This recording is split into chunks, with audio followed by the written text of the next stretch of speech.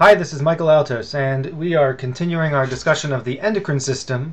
This is lecture series 2. We're going to talk about steroids, NSAIDs, and acetaminophen, and this is video part 1. We're going to start by talking about steroids, specifically corticosteroids, also known as glucocorticoids. These are steroids that are generally synthesized in your adrenal gland, in your adrenal cortex. They are anti-inflammatory hormones, and the receptors for these steroids are widely distributed throughout your body. Your adrenal gland secretes cortisol continuously, about 20 milligrams per day as a baseline secretion, but there are many things that occur during the day that will increase your secretion in response to stress and other stimuli. Steroids, like cortisol, have anti-insulin effects. As you would expect in the stressed state, your body will be encouraged to put more glucose into the bloodstream. This is called gluconeogenesis. And it will inhibit glucose utilization, leading to hyperglycemia. The vascular smooth muscle also has a response to catecholamines as a result of cortisol secretion. So in the stressed state, we expect blood pressure to go up, and that's mediated in part by cortisol facilitating the response to catecholamines. Corticosteroids also have a little bit of a sodium retention and potassium excretion effect. This is probably due to a mineralocorticoid effect, working on the aldosterone receptor. Steroids can be used for a number of different indications when they're given as a medication, as exogenous steroids.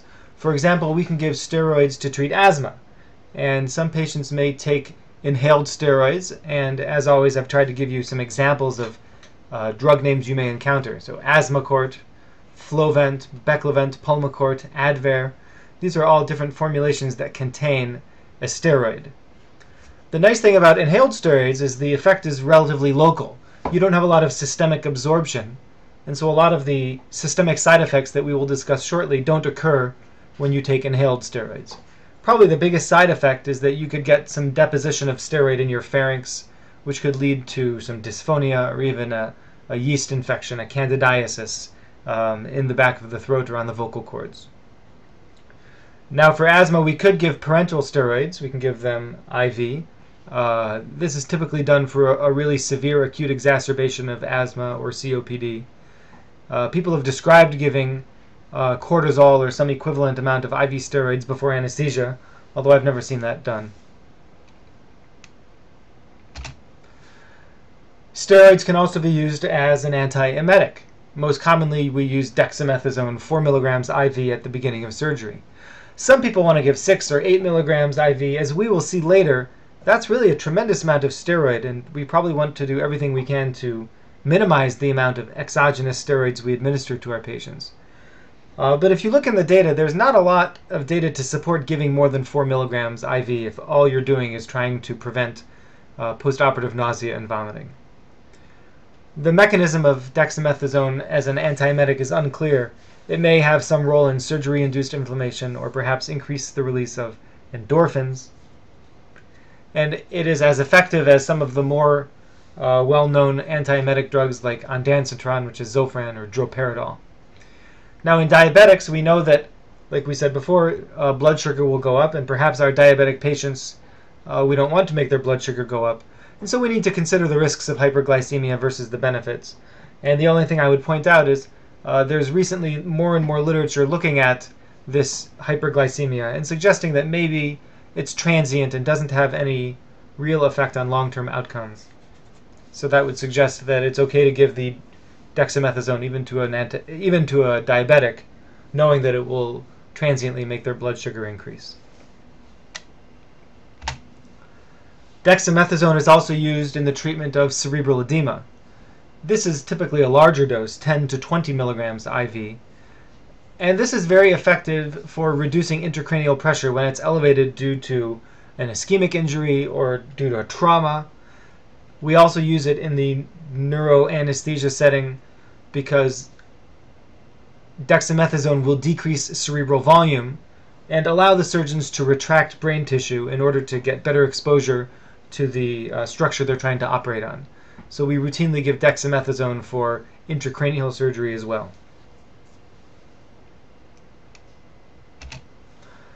Steroids are excellent anti-inflammatory drugs, and they've been used to treat a large assortment of different inflammatory conditions, including postoperative pain, lumbar disc disease, collagen diseases, arthritis, skin disorders, ulcerative colitis, and acute spinal cord injury.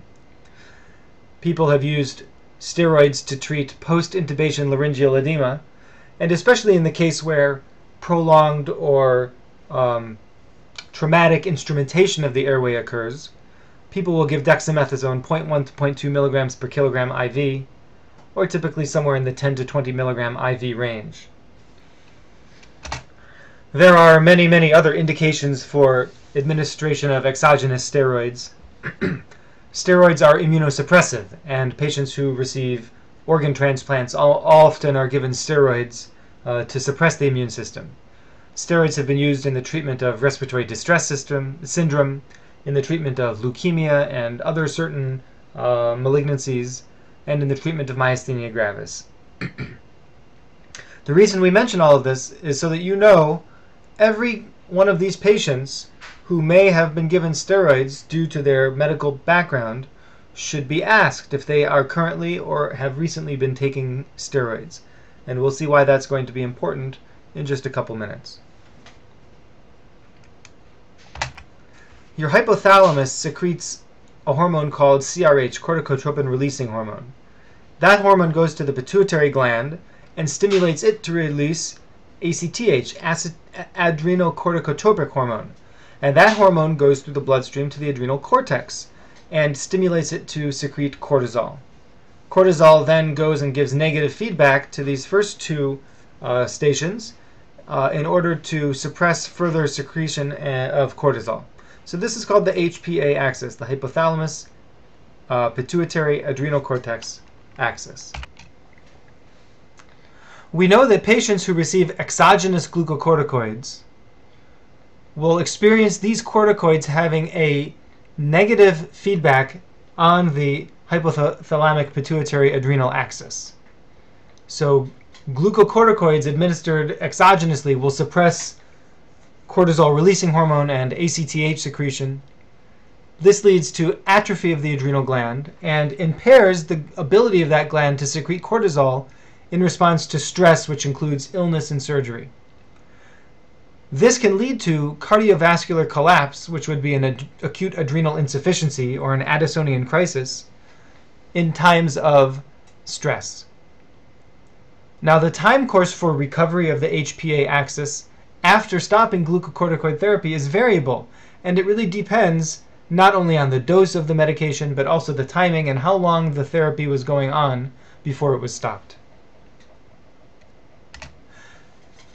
This is certainly a very controversial area of medicine, and there are a lot of different valid opinions out there about how HPA suppression should be managed. The most definitive approach would be to do an HPA axis evaluation. And while we don't see this being done very much on the day of surgery, we do see this done in the intensive care unit. The easiest measurement would be to measure a morning serum cortisol, typically drawn before 8 a.m. A value above 10 mics per deciliter suggests an adequate HPA axis. Below 5 suggests an impaired axis. And between 5 and 10 suggests further testing is required, or just giving an empiric stress dose if it is indicated. An ACTH stimulation test could also be done, in which we measure the serum cortisol 30 minutes after giving a dose of ACTH. And a serum dose greater than 18 suggests that the HPA axis is adequate.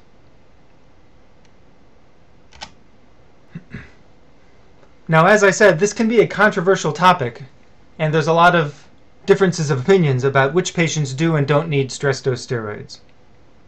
This is one approach which I'm going to bring down for you in this lecture. And we can divide patients into three categories. The first are patients who almost certainly do not have a suppressed HPA axis. These would be patients who get a very low dose of steroid, let's say less than 5 milligrams a day of prednisone, or the equivalent dose of a different steroid, once a day, and it's regardless of the length of time, whether it's for a day or a week or for 20 years.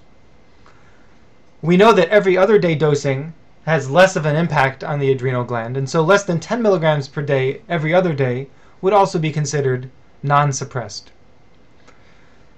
These guidelines also suggest that any dose of glucocorticoid given for less than 3 weeks, regardless of how high, should not be of sufficient duration to suppress the HPA axis.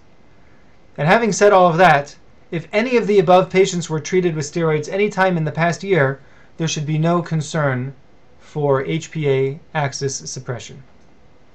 In that case, we should just continue the patient's normal daily dosing of whatever steroid they've been taking chronically, and no additional stress dose should be required, nor should we require any HPA axis evaluation. On the other end of the spectrum, we have patients for whom we highly suspect HPA axis suppression. These would be patients who take a large dose of steroid, that would be more than 20 milligrams a day of prednisone, and for more than 3 weeks. Also, any patient who takes glucocorticoids who has clinical Cushing's syndrome.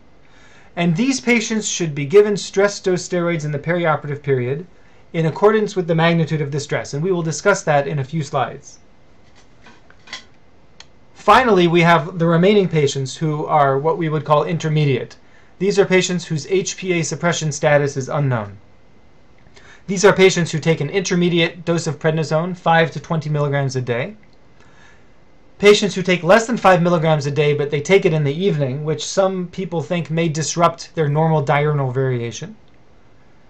And any of the above patients, or any suppressed patient, who is treated with steroids any time in the past year. So this suggests that once patients are at risk for possibly having HPA suppression, that risk probably continues for up to 1 year, potentially. Ideally, these patients should get HPA axis evaluation with a serum cortisol level. However, that's not always feasible, and the guidelines suggest that in case of emergency or inability to test, a stress dose of steroid should be considered.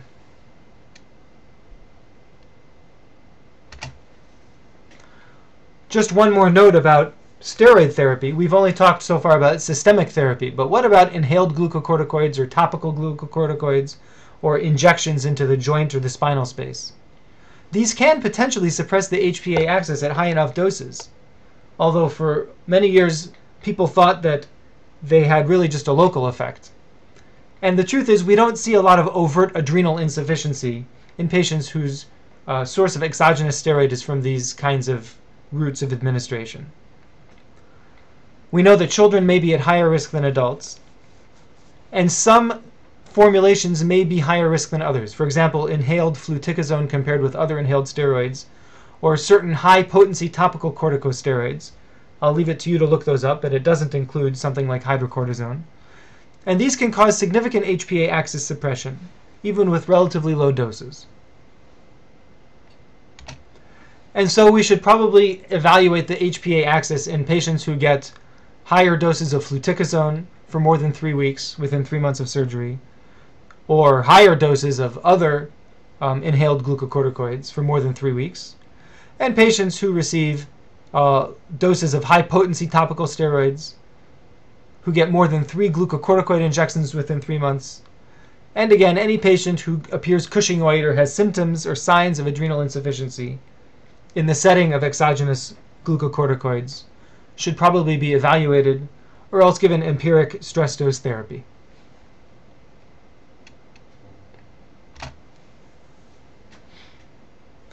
So when we talk about stress dose steroids,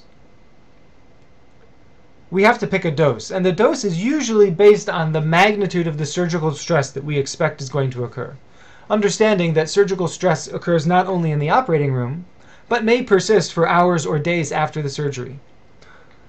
Most clinicians use hydrocortisone as their stress dose steroid. There are many other options, and we will discuss some of the other steroids in just a moment. But hydrocortisone seems to be preferred perhaps because other steroids bind to cortisol-binding globulin poorly, and there's more free physiologic active corticosteroid and more greater potency at any given dose. So hydrocortisone seems to be the most balanced of all of them for the purpose of stress dosing. And other steroids also vary as far as their anti-inflammatory and mineralocorticoid potency.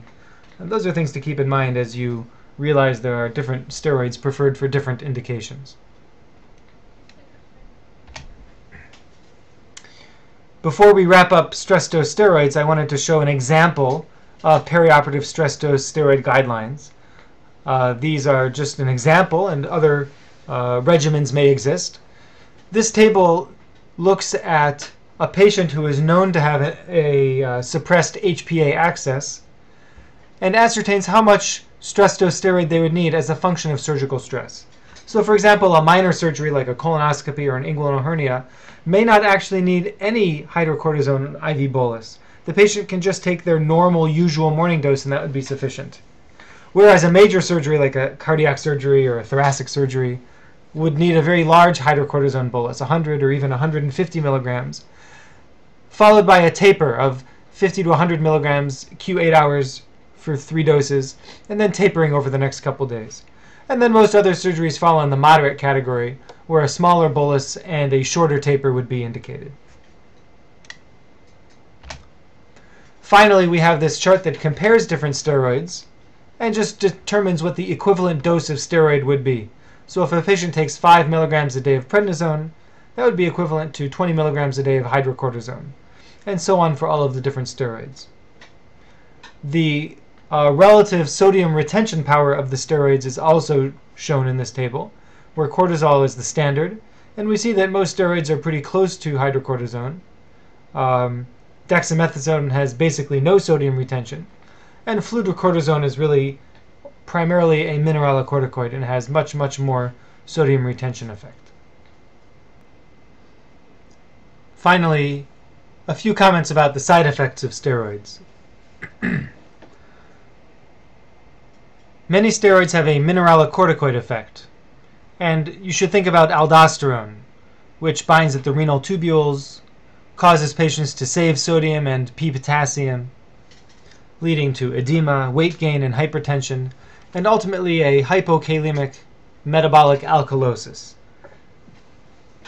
Patients who take steroids can also develop hyperglycemia, and many clinical signs including a buffalo hump, moon facies, abdominal striae, and tissue paper thin skin. Patients also develop osteoporosis, peptic ulcer disease, psychosis, depression, cataracts, and immunosuppression leading to increased risk of bacterial and fungal infection. That's it for this video. We will stop here and look forward to seeing you in class.